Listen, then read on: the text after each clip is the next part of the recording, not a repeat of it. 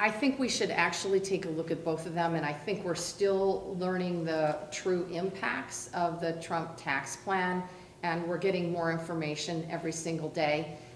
In terms of the pass-through issue, and that's the $200 to $300 million impact I think we're seeing, I think the issue is disconnecting.